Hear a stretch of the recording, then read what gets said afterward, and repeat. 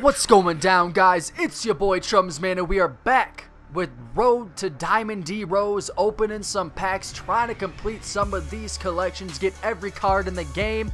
Because then we get that Diamond D Rose, man. We're going to stick with these Emerald packs. I do want to just try to finish this off. We only need DeRozan, and then we need Monte Ellis, so we'll open a few of these, and then we'll try to complete some collections I'm really close with. I really want to complete the Heat collection. Hopefully we'll open maybe, as we're getting DeRozan in our second pack from 80k VC, so starting off nice and strong.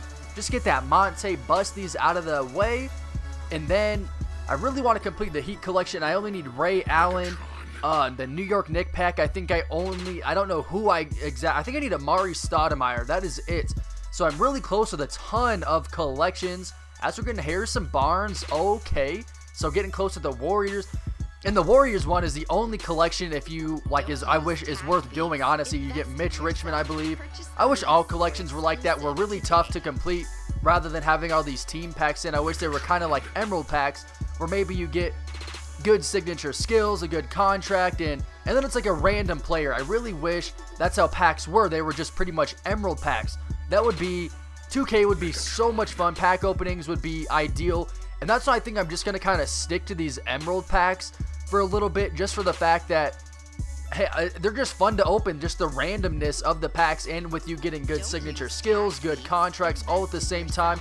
It's a lot of fun, but I do really want to just complete the Heat collection, bust it out, as we get Bledsoe, but I don't know, man. I wish the Emerald packs were like pretty much the only packs in the game, and they started out like this, getting random players, because then players like LeBron, Westbrook, MJ, just all the best players in the game, everyone didn't have them. Like, I played 3 games today, and I do apologize for uploading another pack opening. I played 3 games this morning, and I won every game by double digits. 2 of the games I won by 25 plus points. Like, I was just on fire today, and it's not my style to upload a blowout, pretty much like, oh, look how good I am, man, I'm so much better than this guy. It's not really my style. I like to upload those close games where it's down to the wire. You can look back at like every one of my gameplay videos. They're all down to the wire pretty much. So we're almost at the end of our VC. Let's get these Heat packs. Get that Ray Allen, please. Jesus. Let me just complete this collection and get out of here. And I should have stick with the Emerald packs. Like right after I opened all these, I was like, oh, I just should have stuck with the Emerald packs.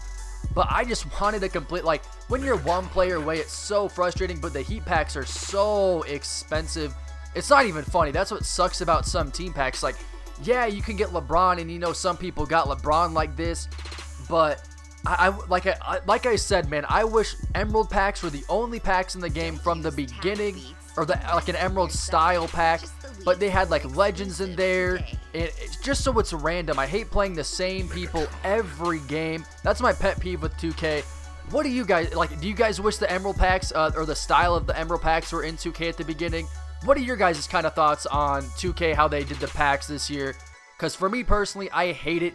Wish it was really random, because I hate playing LeBron every game and Kevin Durant. But let me know what you guys think down below in the comments, and I got a gameplay for you tomorrow. I'll bust out some games later, and I'll catch you guys next time.